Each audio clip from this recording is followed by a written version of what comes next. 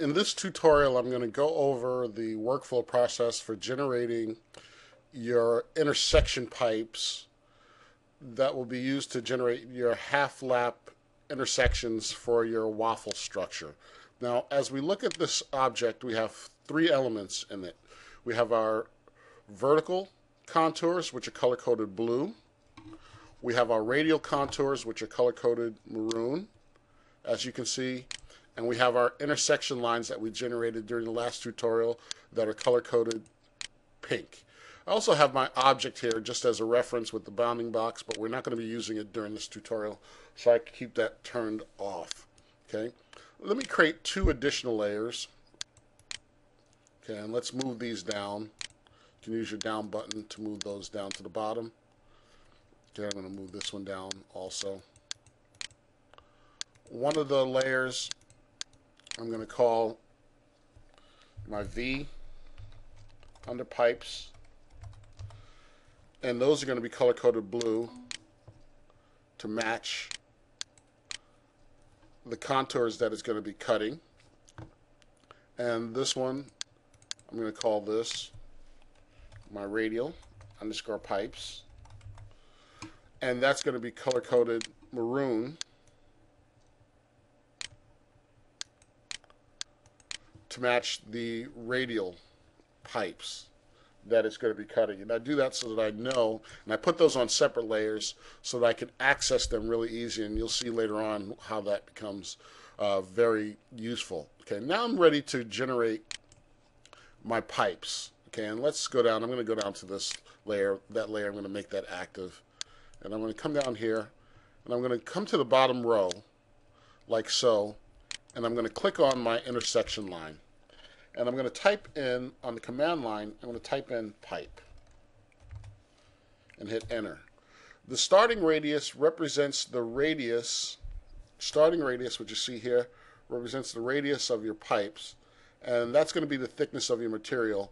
I color coded at 0.19. That's the value that I'm going to pass it.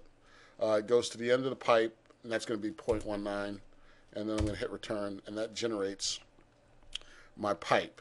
Okay, and that pipe is going to be used to cut this, my vertical pipes, or my vertical surfaces, and I want to cut those on the inside because those are going to slot into my vertical elements, and I'm going to cut those in the opposite direction. So now I want to move this to the center. Okay, this is where our snaps become very important. Okay, I'm going to type in the move command, and I'm going to hover right over here until it says center.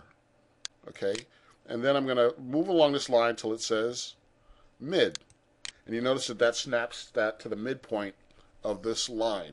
Okay, and let me copy and paste this, and I'm going to type in move again, and I'm going to hover around here until it brings up the center, and I'm going to go over there to where it says mid, and that's my other pipe, and I'm going to change the object layer for that one.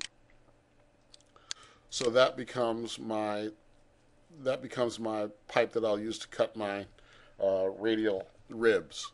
Now what I want to do at this point, I want to zoom out here, and what I want to do is I look here in this window, I see my pipe here. I need to scale this so that it goes completely through my object.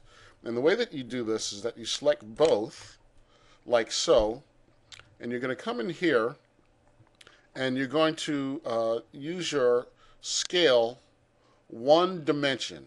Okay, you just want to scale in one dimension. Let's tear off this window because we're going to be using a lot during this tutorial. I'm going to scale one dimension, and I want to click on my midpoint here, and I want to click on my center there, and now I can scale it in one dimension, and now both my pipes from the center, scaled from the center, move completely through my object. And what that means is that this pipe will go through every section. It's wide enough to go through every section of my object, and that becomes very important to what it is that we're going to do. Now let me zoom out here, maximize this window. So now what I want to do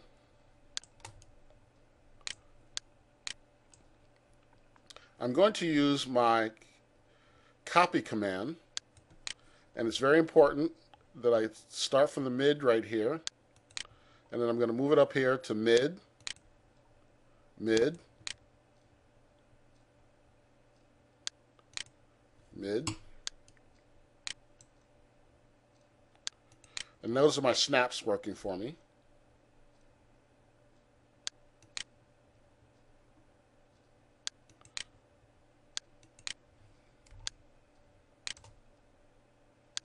Mid, mid.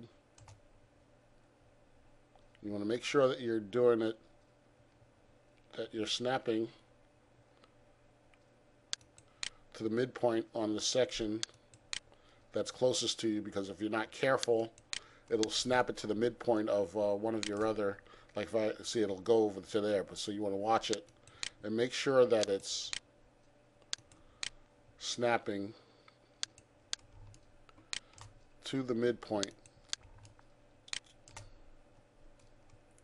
And those are all of those ribs. They're set up and ready to go. Okay?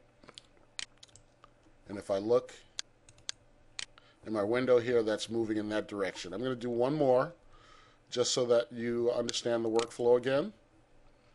Okay? I'm going to rotate this, and I'm going to work on this one. Okay, I select my first intersection curve on the bottom, type in my pipe command, and by now it's already storing my value of 0.19, so I don't have to repeat that. And it generates my pipe. Okay, now I know that this one is going to be, I select my pipe, and I type in my move command. And that intersection line's that's the midpoint there, and that goes to the midpoint there. I copy, paste that one, type in my move command. I want to go from the center there to my midpoint there. And this one I want to come up here and change the object layer so that it lays on my blue layer. Okay. And once I have those selected, select both of them at this point. Let's minimize this window so I can work in both windows. And now what I want to do, I want to use my one-dimensional scale. Start at the midpoint there. And it's very important that you get the center there. And I can come here and scale that so it goes completely through my object at that point.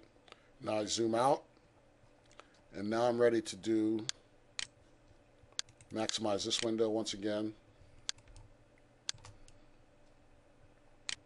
and I'm ready to do my copy work. And I want to make sure that I grab the midpoint,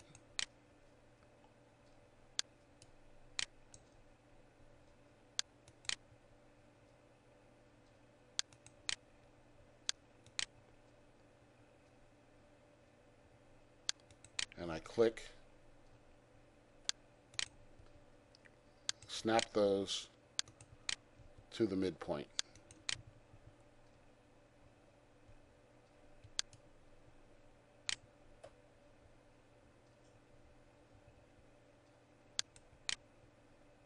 You want to make sure that you're hitting that midpoint so that those will be aligned perfectly.